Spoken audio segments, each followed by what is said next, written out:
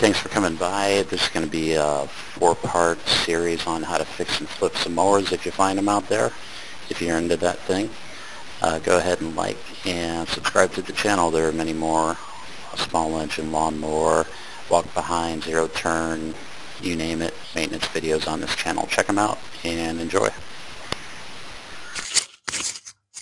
Okay, going to go ahead and scrape this stuff off the bottom real quick.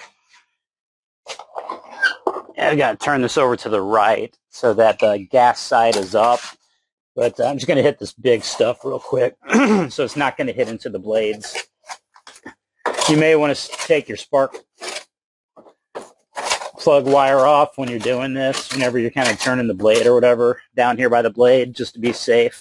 I mean, supposedly as long as the safety handle's not engaged, it shouldn't fire. But I'm just kind of getting this grass out of the way. I'm not making it perfectly clean, just so it's not hitting the blade. I'm going to go ahead and take the blade off too and sharpen it, unless it's pretty sharp. No, it's totally dull. So I'll show you here in a second. Let me get this grass off. Pretty easy. Just kind of give it a once over. Because I think that hard grass was kind of hitting the blade as it was turning around, as the engine was turning over. Okay, I'm going to go ahead and take that blade off. Now it looks like it's going to be, it's about a 16 millimeter. And I'm going to use this drive here. It's a hex drive that goes in one of these electric drills. And you can pause and kind of see how I have this set up with a lot of the common bits that I use on these small engines. And here are like the Torx tips, and I got a couple of Phillips heads. I got a flat head there. All of these can go in this in this drill here. Maybe a link in the description to go get one. This Ryobi. It's not the full size. These Ryobis, by the way, they're, what do they call them? 1 plus. It's called a 1 plus, 1.5 amp. And so that kit I got was about $200, I guess, maybe a little more, and also a drill and a couple batteries. So whatever, they've been pretty good. The batteries aren't lasting as long as they did a couple of years ago, but to be expected.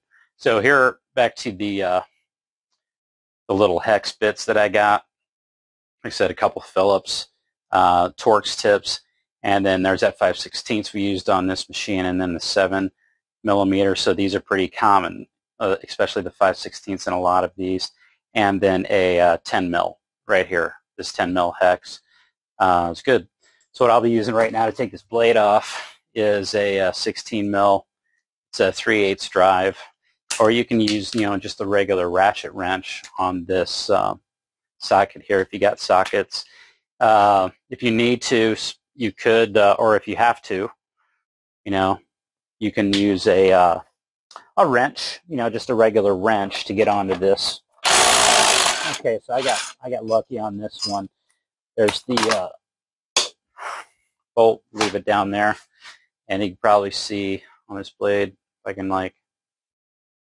focus it in a little bit. It's in pretty bad shape. Not too good. See the other side. Doesn't look like anything major. It's like just kind of normal use. Got a little ding on it here. And so when I sharpen these, okay, you just sharpen one side. Like right here. See, this side isn't sharpened. The lawnmower blades are sharpened only on one side. And what's important is the angle. Kind of how you have that angle right there. Right at the tip there, you can kind of make it out. Is it going to focus? So you want to try to maintain that angle. See it going from, this direction. So trying to maintain that. And a good thing to do is to go flatten it out first. Flatten it all the way out to the end of the bevel. Just flatten that all the way out until it's just straight and flat. You're going to take some material off doing it. And then once you get that flat, you want to try to follow the original angle and just create a whole new bevel down to that edge of the flat that you just made. So it's just a whole new, and I'll show you what I mean. So I just do this by hand, and I have a grinder. You can get a grinder if you care to sharpen lawnmower blades. I mean, it's Harbor Freight, can't be more than 20 bucks probably, and get you a couple grinder discs for a few more bucks, $5, something like that.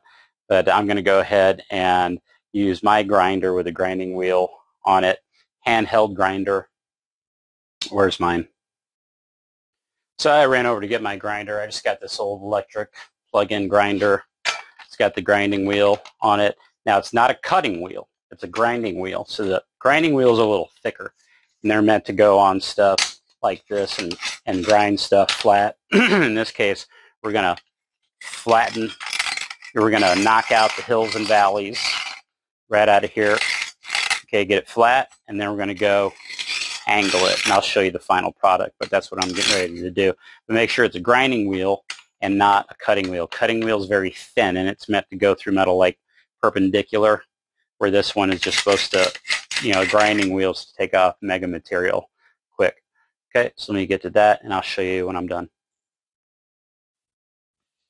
Okay, here's the blade, and you can see what I mean. I kind of just got a decent profile going on that. See if I can focus on it. Not sure if it will, but on both sides. And I didn't really balance it perfectly. I just took an even amount off of both sides with pretty steady pressure. Always just even pressure. If I go up and down this thing about 20 times, then I do about the same on the other side. It's in the ballpark. So then I'll just take a hard piece of steel, like I got this old hex drive. It's busted off. I'll just knock the burrs off because it's only sharp on one side. Okay, so I'll get the burrs off kind of both sides. Just smooth it out a bit so it's not like a knife edge or a jagged edge. I'm just smoothing out the little jagged edges, the little imperfection lines that are just from that stone, right? So it leaves a bit of a jagged. Now it's relatively smooth, but still sharp, and we got a good angle. All right, so slap that back on there. And always wear those safety glasses when you're doing this stuff. Okay, this bolt came off relatively easy, even though it's a little rusty down here. And kind of take a look at the oil, see if it needs an oil change. From the looks of that stuff, when I checked it on the dipstick, didn't look too bad. Might just go with it as long as it's running good. We'll go with it.